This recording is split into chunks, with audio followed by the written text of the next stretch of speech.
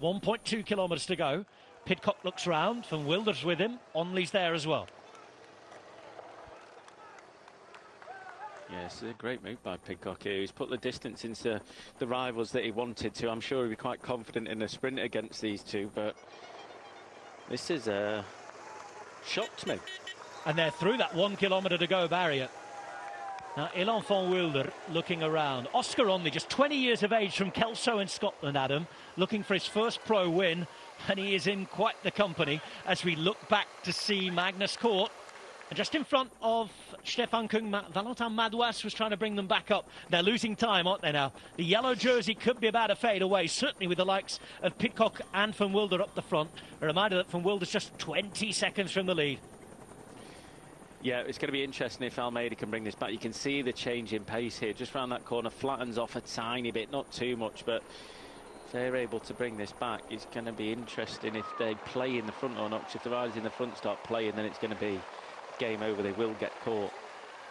Whatever happens, I think it's going to be still very interesting and very close tomorrow, because we're not going to get huge gaps today, but it's coming back here. There aren't gaps here now because João Almeida is bringing this back. Rui Costa struggling to hack the pace, and it's João Almeida who comes around. Are we going to get some Portuguese passion in the final few hundred metres? It's Almeida who's there, Pidcock on his wheel, then Martinez is there as well. Hindley and Van Wilder trying to come around.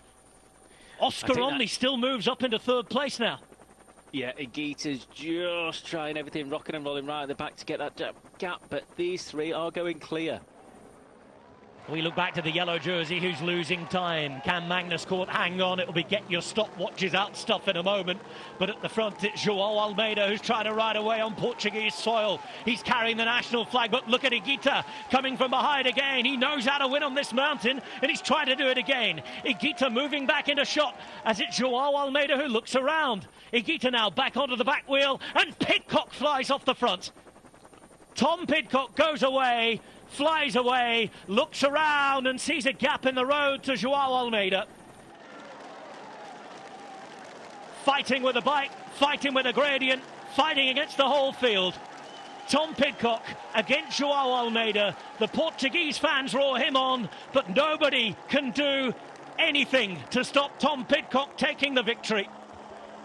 Pidcock across the line, and now the count back starts to the rest of the field. We'll have to do all the sums and the counting in just a moment's time. But Tom Pidcock wins the stage. Magnus Cort, after days and days of entertaining it.